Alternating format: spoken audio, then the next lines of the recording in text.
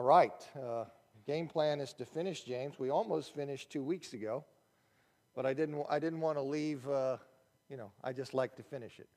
So I'll finish what we have. I wanted to go through the rest of the text, and then if depending how much time we have, I'm going to go back and just highlight some things that I just wanted to pull out and mention again. I've gone through everything, but I just wanted to go back. So depending on how much time we have, I plan to do that. Now, you recall that in James chapter 5, verses 1 to 6, he announces the fate of the wealthy unbelievers who are oppressing the poor. And he tells them this: they're oppressing these poor Christians, their love of money, they're making an idol out of it, that it will result in their condemnation. And this is part of the encouragement of those believers who are getting pounded, that he lets them know that those who are mistreating and abusing you, those who've made an idol of wealth and because of that are willing to crush you, to deny you the wages and to cheat you and this kind of thing, that there is in store for them this horrific ending.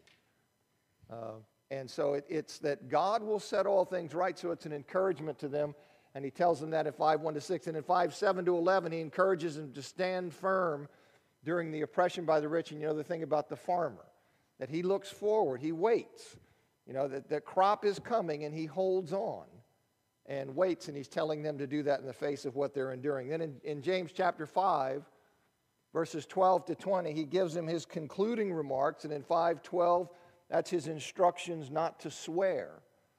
And I mentioned to you, it makes sense to me that perhaps they were being motivated to do that, because if they're being pushed by wealthy people who have the juice in the legal system to cheat them, it may be that you're tempted then to say, no, listen, I swear, you see, trying to maintain your position against the injustice that wealth is purchasing. Now, that doesn't say that, I know that, but it just makes some sense to me that could be what was motivating it, and why James specifically tells them, reminds them. He's there following the Lord's teaching in Matthew 5:34 to 37 about swearing. And we talked about that 2 weeks ago and what's behind that. Then in chapter 5, verse 13 to 18, he gives them instructions on suffering, cheer, and illness. And that's how I want to read that and pick back up there. He says in 5:13, "Is anyone among you suffering? Let him pray. Is anyone cheerful? Let him sing praise. Is anyone among you sick? Let him summon the elders of the church and let them pray over him, having anointed him with oil in the name of the Lord. And the prayer of faith will save the one who is ill, and the Lord will raise him up. And if he may have committed sins, it will be forgiven him. Therefore, confess your sins to one another and pray for one another so that you may be healed. The prayer of a righteous man is very powerful in its working. Elijah was a man with the same nature as us, and he prayed earnestly that it would not rain, and it did not rain on the land for 3.5 years. And he prayed again, and the heaven gave rain, and the earth produced its crop." So here in 5:13 to 18, he says they're to pray in suffering and to sing praise to God when they're cheerful. And we talked about that. And then in 5:14, he says that the person who's so sick as to be laid out, and I mentioned that, that this person seems to just be laid out, that he has to summon the elders. The person who's so sick as to be laid out, that he should call the elders of the church to pray over him. And that's where I wanted to pick back up here this morning. It talks about olive oil being used, and olive oil was to be applied by the elders in conjunction with their praying. And as I said, that oil, in this case, it may have been a sign or a symbol. You see, some kind of sign or symbol that the sick person's being set apart for God's special working. It could be that, or it could be, an expression of faith that the sick person will be returned to normal. I mentioned the brother who says, look, that this was kind of normal toiletry, and so doing that, it would be, in essence, you're saying, it's my conviction that God is indeed going to raise them. But anyway, you have this oil that's being used that way, and it's not something it's not being used medicinally. Okay, I'm pretty confident of that. Oil could be used medicinally, and it was used medicinally in the ancient world, but it doesn't seem to be that's what James is talking about. You see, and I think that because oil wouldn't be good medicine for every illness. I mean, it's not like, panacea. I just throw whatever it is, I throw oil on it, and that's going to have some kind of, adequate medicinal property for every illness. So that makes me think he's not talking about it medicinally. Anyone would be as suitable as the elders to apply a purely medicinal remedy. So that makes me think that he's thinking about something other than that. And James indicates that it's prayer that saves the sick person and not the oil. You see, whether it be via innate healing properties or through some sacramental power of the oil, he says no, it's the prayer that saves the person. And then the anointing is in the name of the Lord, which suggests something beyond the innate healing powers of the oil is involved. It's in the name of the Lord. So it looks to me like some kind of symbol or sign that God is working in the life of this person, setting this person apart for his special work. Now, the fact that the oil's probably not intended as medicine in this verse, that doesn't mean that it's wrong or unfaithful for Christians to use medicine when they're ill. Now, you may think, of course, that there's nothing wrong, but there are people that think that. There are people that think that somehow if you use medicine, that you're being unfaithful to God because you're relying on these things instead of God. And I think that's a false dichotomy to look at it that way. 2 Kings chapter 20, verse 7, and Isaiah chapter 38, verse 21, Isaiah prescribes a poultice of figs for Hezekiah's boil. You see, he gives him something like that, and figs were a known medicinal thing, so he prescribes a poultice of figs. Paul told Timothy in 1 Timothy 5:23 to use wine medicinally because of his frequent illnesses. And part of the goodness of the Good Samaritan in the Lord's parable in Luke chapter 10, part of that goodness was that he poured oil and wine on the wounds of the man who'd been beaten by the robbers. See, that was because there was a medicinal value to that. So it's not the case, you see, that somehow medicine is apart from the working of God. There's a 2nd century BC Jewish writing, Ecclesiasticus. I always say not Ecclesiastes. This is not a canonical book, Ecclesiasticus, a Jewish writing. It's part of the Apocrypha, but still it's a 2nd century BC Jewish writing, and it says, honor the physician with the honor due him, according to your need of him, for the Lord created him. The Lord created medicines from the earth, and a sensible man will not despise them. You see, and I look at this as God working through these things. You see, God can do what he wants, and if he chooses to work through these things, he can. So I don't see that, but yet you have people who will refuse medical treatment and let their child die. And I think it's just bad theology that's driving that. And they say, no, that would be unfaithful for me to do that. I'm just going to ask God. Well, God's given you this. Use it. To me, it'd be like saying I got peas here to eat, and I'm just not going to eat them because I want God to just sustain me. Right there. He's sustaining me with food, and I'm going to eat it. Why don't I just say that's unfaithful? Why do I need to eat? Just take care of me. Well, it seems to be presuming on God. All right, that's just a footnote. I just wanted to mention that. Now, verse 16, it indicates that praying for the sick is not limited to the elders. Right? I mean, praying for the sick is not limited to the elders. The elders praying over the extremely ill is simply, that's a specific case of healing prayer. The person who's laid out, this person called the elders, we talked about, the elders are spiritually mature Christians. The shepherds of the congregation, they come and pray. But that's just a specific case of healing prayer, which James, he then generalizes that in verse 16 into a principle of healing for the congregation. Moose says in his commentary, he says his focus is no longer on the specific case that he mentioned in verse 14, is any one of you sick, but on the general need for the community to be involved regularly. The present tense of the imperative verb suggests this, in mutual confession and prayer as a way of treating cases of sickness that might arise. So here he's saying it's just not simply, something that's limited to the elders. It involves the congregation. And this shift from the elders to believers in general, it shows that the healing power is in the prayer. It's not in the elders. You see, it's in the prayer. So it's not that they are, the special people only who can appeal to God, but it's in the prayer that is offered, that the elders offered. Now, the second part of verse 15 it shows that the sickness may be related to sin. Now, this kind of scares us. We don't really like this, and we have ways of trying to dodge this. But it says that the sickness may be related to sin. In other words, the person may be experiencing the sickness because he's involved in sin.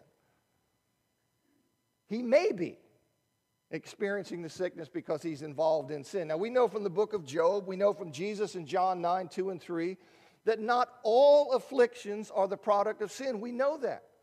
Job, we're specifically told, is a righteous person. Is Job sinless? No, Job's not sinless. Nobody's sinless. But there is a relative level of righteousness that Job could be said he's a righteous person. What's that mean? He's a sincere, religious person who is sincerely living his life out in faith. And so we're told Job is a righteous person, and yet something happens to Job, tremendous suffering. Okay, so we know that not all afflictions are the product of sin. All right, that's important to understand. Not all of them are, but that connection between sin and illness and suffering, it remains a possibility. Look what Paul says in 1 Corinthians 11. He tells the church in Corinth, he says, "Whoever therefore eats the bread or drinks the cup of the Lord in an unworthy manner will be guilty concerning the body and blood of the Lord. Let a person examine himself then, and so eat the bread and drink of the cup. For anyone who eats and drinks without discerning the body eats and drinks judgment on himself." Now, I'm not going to get into what all that means, but there's apparently stratification in the congregation. People are isolating themselves on economic levels and class levels and dissing the other people. And so they're not honoring the unity that is the body of Christ. But he says, that is why many of you are weak and ill, and some have died. But if we judged ourselves truly, we wouldn't be judged. But when we're judged by the Lord, we're disciplined so that we may not be condemned along with the world. So here's a situation where the church in Corinth is sinning in their division. And Paul says that because of that, he says, that is why many of you are weak and ill, and some have died. It is discipline from the Lord because of your sinful living. He is invading this world and getting your attention. It is a disciplinary measure, and he does that why? He says we're disciplined so that we may not be condemned along with the world. That's what he's doing. So it remains a possibility. Not all illness, all suffering, all that stuff, it is not all connected to sin. But it can be connected to sin. It can be discipline for sin. See, so that's an important thing. That's an important thing for us to think about and recognize. Where sickness is the result of sin, in that case, where the sickness is the discipline of the Lord because of the sin in which the person's involved, he says that sin will be forgiven upon the sinner's confession of the sin and the prayer of forgiveness in which the sinner presumably joins with the elders or with the congregation. You see, so here it is. He comes and confesses this sin, and then they all together pray to God for forgiveness and for healing. And he says in that case, he says, where it's a result of sin, the sin will be forgiven. And the communal aspect, see this public confession and corporate prayer for forgiveness and healing, this communal aspect of it, it may be necessitated by the fact the sin is being disciplined by the Lord. Maybe that's the trigger of it. Where the Lord has seen fit to discipline the sin by bringing illness. Well, that may be the trigger for the communal involvement in the communal confession, so that we all then wind up praying together on behalf of the now penitent brother or sister who has been disciplined because of their sin. This confession of sin in 1 John 1:9, it doesn't specify that it's public. Okay, a lot of scholars think that that's implied, but it doesn't specify it there. So, I think it's important, if you become ill, if something like this happens, if you become ill or for that matter, you experience any hardship in your life, if that happens to me, I need to examine my life honestly and see if the Lord is disciplining me. I never hear people talk about that. Nobody ever says it. But I need to look and see Is the Lord disciplining me? Now, I don't need to be neurotic about it. If I'm sitting here living with my girlfriend, if I'm, stoning and getting drunk all the time, I'm stealing money from somebody. If I'm living in a way I know is sinful, I get sick, I need to ask, is the Lord saying, you see? You think he doesn't act? So that to me is the first thing. I need to think about that and say, but I don't need to become neurotic about it and go, there has to be. Okay, I'm sick, there has to be. You just think about it. You would know, in fact. You would know, because it's been bugging you anyway that you've been living like that. You see? You don't have to sit here and say, well, yeah, it's right. I didn't say thank you to the grocer. Maybe that was unloving. Do you see? I don't want people to sit here and just become nutty about it, because we know that that's not the case for all sin and suffering. I just want to have a note here that says I at least should ask the question, is the Lord getting my attention? Is the Lord disciplining me for some sin in my life? You see, if I've fallen into a sin, I need to confess that sin to the church that we might pray as a community for forgiveness and healing. We oftentimes have people come and say, I would like somebody to pray for me. I never hear anybody come and say, I have been involved in sin and I'm repenting and I would like the church to pray for me. You see? I never hear that. Now maybe we think, no, that's we don't think that way. We don't think that God could ever discipline anybody by bringing that. I said, well, what was Paul talking about? Is you think it's beneath God to discipline people with illness? He did it, right?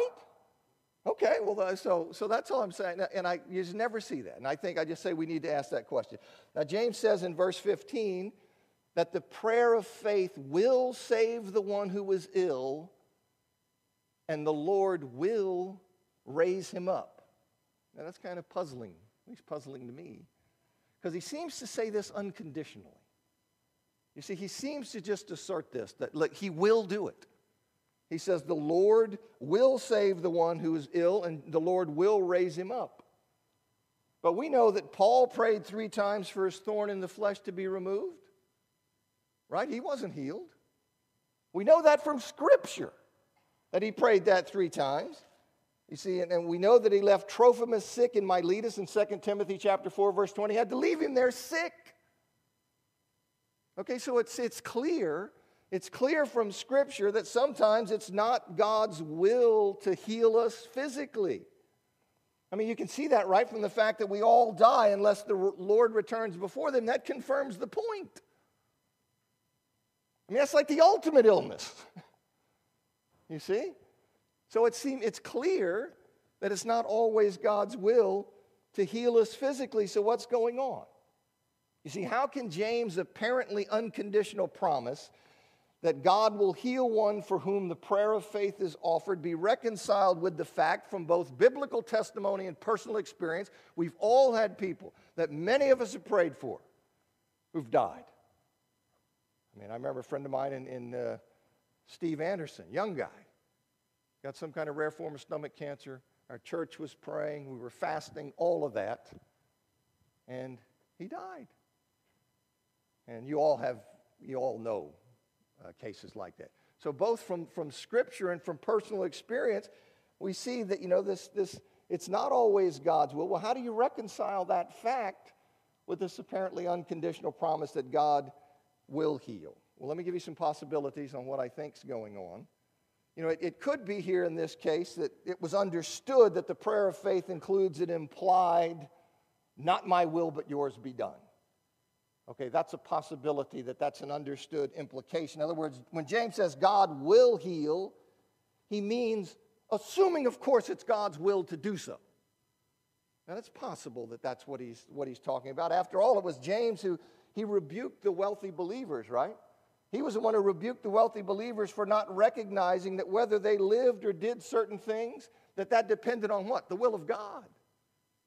He just rebuked them for saying, today or tomorrow we'll go and do this and that. He said, well, you don't know anything about it. Your life and your future is in the hands of God. He is sovereign. He is the one who decides. So maybe it's implied there that he's talking about that. Now it's certainly true that all prayers are subject to the sovereignty of God. That's true. But it just seems to me here that James is saying more than that. It seems like he's saying more than simply the Lord may heal you if he chooses to do so. I think that's important, but it just seems like he seems to be assuring them that the Lord will heal them, at least normally. At least normally. It seems that that's what he's saying. Maybe you don't think so. But there's that one possibility you can say, listen, maybe it's just implied that not my will but yours be done is inherent in what he's saying. Okay, it's an implication there. Maybe, all right. Another possibility is that he's promising his readers that God will at least normally heal them in response to their prayers, but his particular promise to them is not extended beyond their time and their particular group. In other words, it may be that the Spirit has revealed to James that I am going to work that way for this particular community of believers as part of his public validation of the new Christian movement. Maybe James knows that. See, God is sovereign, and he may have planned to work in a less striking fashion for some other groups and later on. That would at least be a logical possibility, just as the Spirit has changed the way he worked, at least in my judgment, in terms of how he works miraculously, right? I think there's been a change there, so maybe this is something like that. And the key would be is not that you just say, well, then are you just going to say that things in Scripture are limited to particular groups? Well, the key would be that Scripture itself suggests that the promise wasn't universal because we've got Paul, we've got Trophimus, we've got other people. You see, so we'd have a biblical reason for saying perhaps it was limited there, not just, well, this says that only applied to the first century. Okay? There's another possibility, and one that I find intriguing, and I think it might be correct. Okay? Perhaps the prayer of faith to which James refers is not just what we would think of by a prayer of faith, meaning a prayer that's offered by somebody who's committed to God, one who's not double-minded, like he said in chapter 1. One who's a sincere believer and honestly trusts that God is there, that he's supreme, that he's sovereign, that he's loving. It may be something beyond that. It might be a prayer that's offered with a divinely given assurance that what the one is asking is in fact, in this specific case, in the will of God. So that would make it basically a term of art. You see, a prayer of faith may be when it is given to this person by God, this confidence and conviction that this specific request is in fact in the will of God, and that being the case, that it's going to be answered.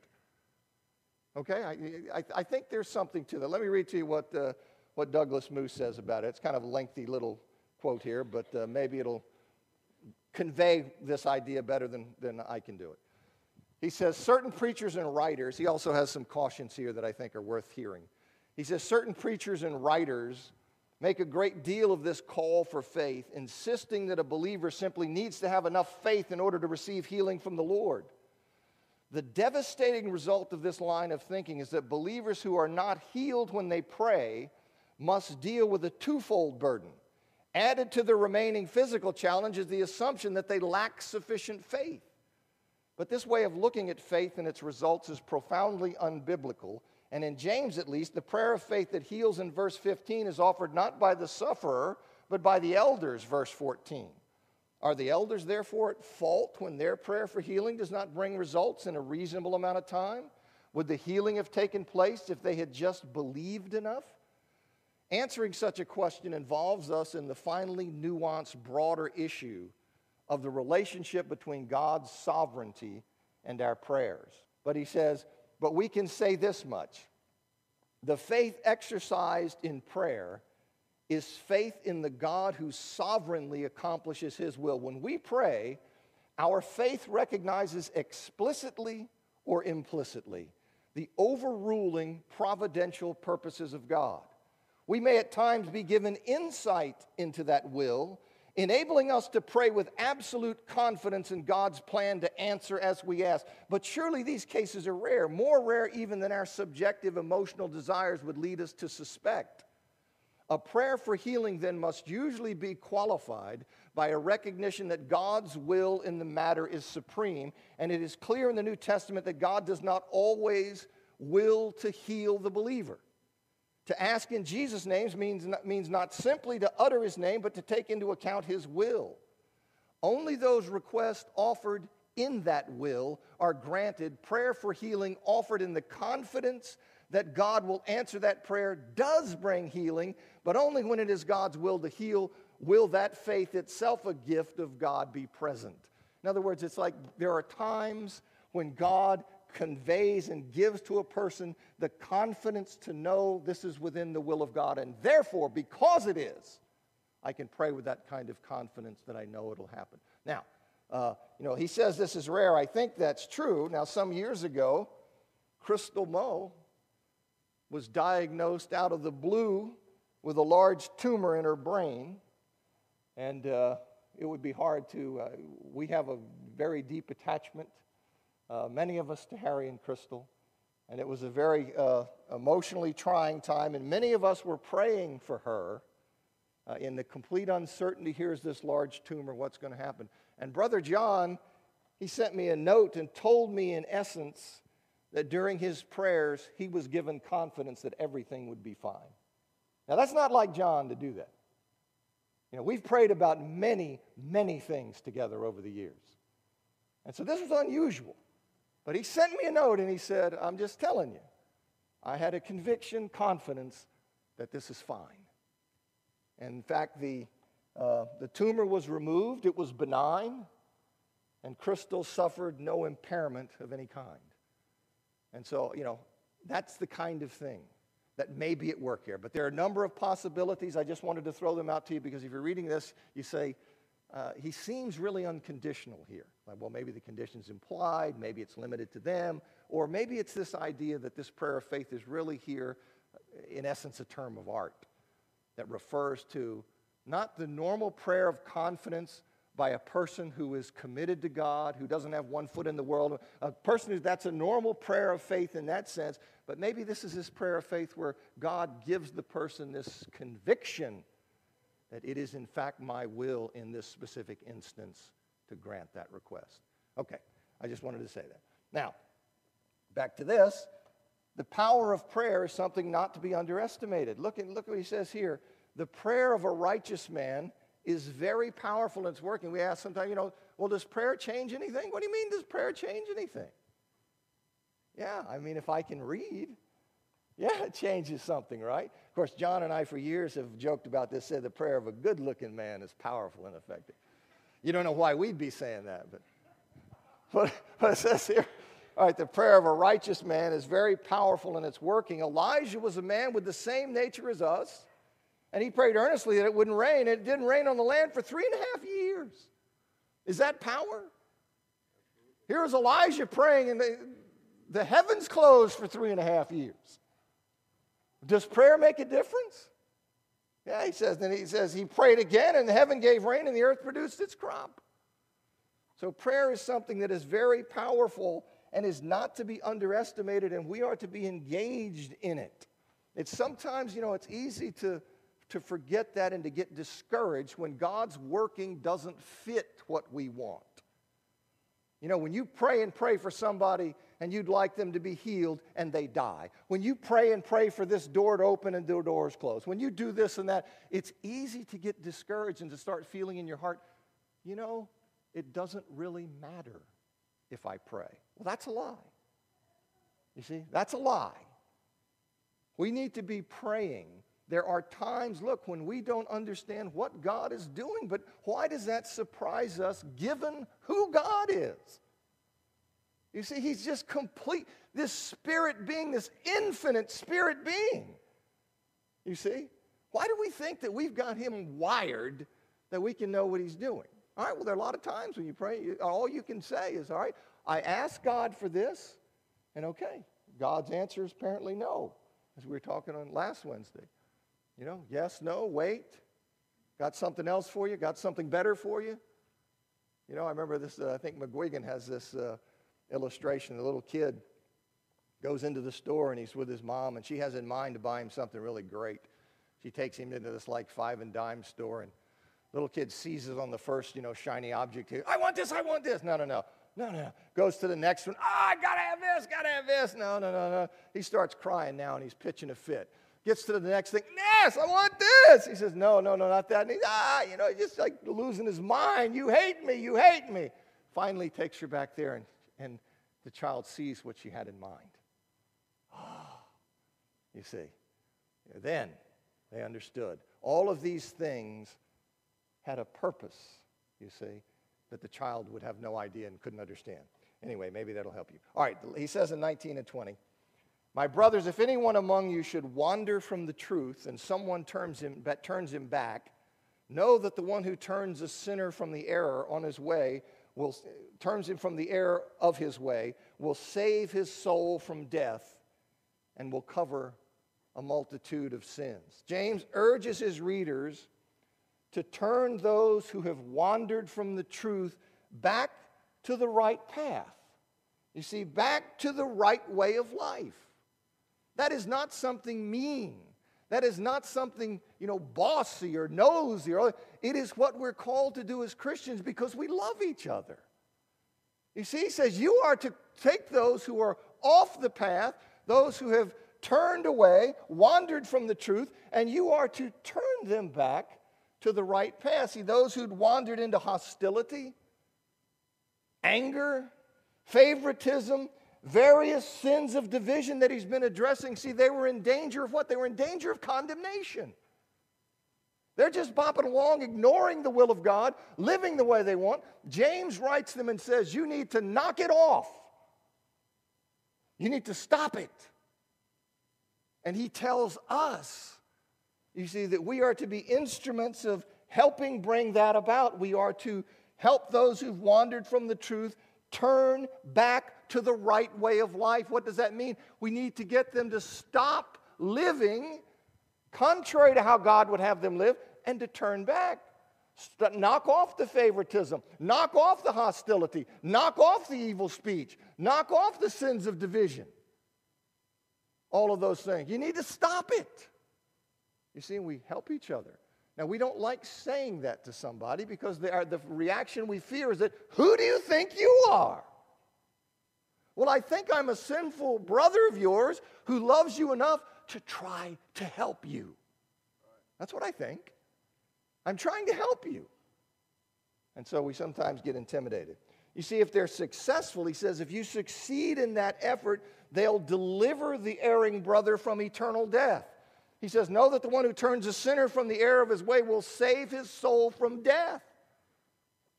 They will save this person. They will deliver this erring brother from eternal death, covering with atoning blood a multitude of his sins. And will cover a multitude of sins. That means covering atoning blood. That here is this person who is off the path, turned away, over here. You help the person come back to faithfulness to Christ. Okay? Well, then what happens? Then as he limps along in sin, he's just covered. Over here, he's in rebellion. Over here, he's in the blood. Okay? That's what the idea is about, I think. Okay, we have all of 5 minutes, and I'm going to, let me mention some things that I've talked about before, just to highlight some things in the book. I know how this is, because in a week you won't remember a thing about this class. That's just the way it is. I remember Ken Fox. He had a statistic one day that people remember 1% of what's said to them, 2% of what they grab. I don't remember what it was, but I was saying, oh man, that's discouraging. But anyway, let me just remind you some of the things. Number one is that we need to encourage one another to faithfulness during struggles and difficult times. I mean, James does this in the first part of chapter 1. See, when we're having struggles and difficult times, being oppressed or whatever, or just hardships, we need to help one another. We can't be isolated from one another and just say, okay, you just sit over here and you just go ahead and go out. You see, we can't do that. We have to encourage one another, be a help to one another. That's how a body functions, you see. It's not just independent little pieces stuck together like little ball bearings. It's networked, right? It's all connected. And that's how we need to be. Second, we have to be careful not to slander God when we're suffering. You see, by claiming that he's our enemy or that he's seeking to harm us in some way, and that is a temptation because he is all powerful. Why in the world would this be happening to me? And it is easy to start to perceive God as an enemy and as a hostile character. And we have to be careful about slandering him and saying, he's not out for my interest. Not at all. He's an enemy. He's seeking to destroy me, and that's what he's about. You see, that's not something that we need to be. We have to avoid that. Thirdly, it says hardships and trials provide no excuse for not being doers of the word. And I just think this is important. No excuse for not being doers of the word, for not living the noble life that Christ calls us to live. I've mentioned many times in the class how I was struck by, here are people who are really having a difficult time, and yet James doesn't rush to that and try to justify their sin by saying, I understand because you're having a difficult time. He says, difficult time aside, in essence, you are called to walk on the high path. So you are called to be this kind of person. And yes, I'm aware of your suffering. I'm aware of the difficulty of being faithful in your particular circumstance, but you can never allow that to justify your lack of faithfulness. And so he calls them. And I mean, he calls them like ways that get him run out of most churches. You know, where he sits here and says, you have to be this way. You got to knock it off and be this way. You have to repent. And so he calls them to live like that.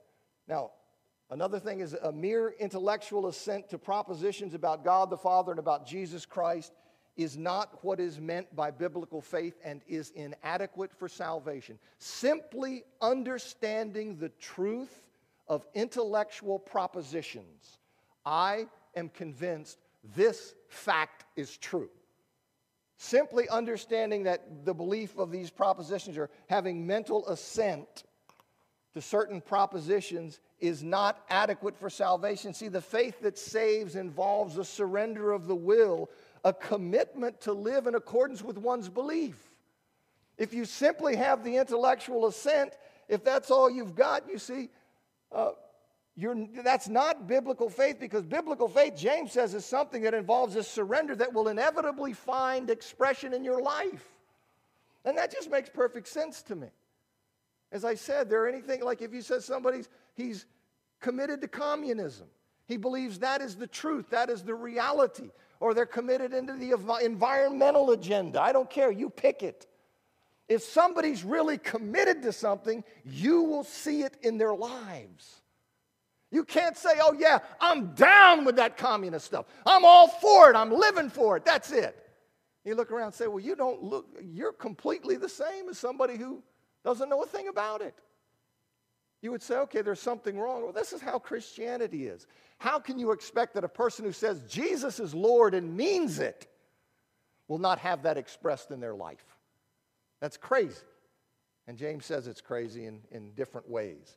Now, teaching in the Lord's church is another point, is that it's serious responsibility.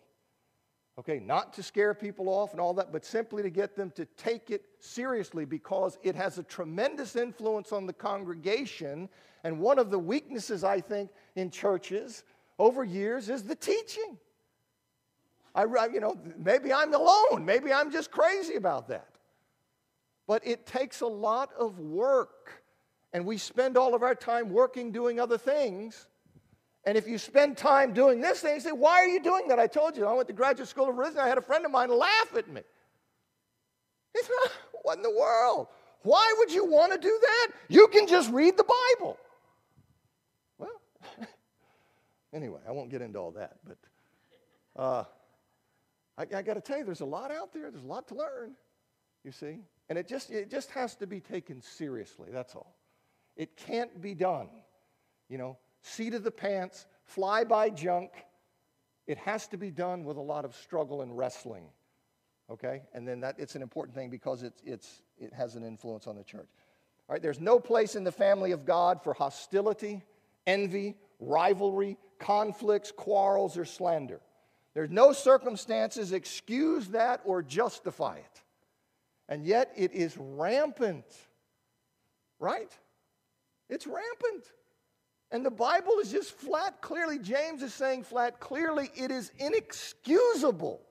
Why doesn't that prick any hearts? That's what I want to know.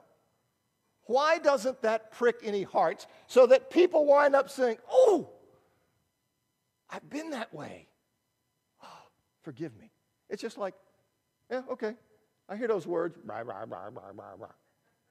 You see? That's an important thing, though. There's no place for those things, and I did hear that bell. Next week, we'll take a look at what I mentioned. Thanks.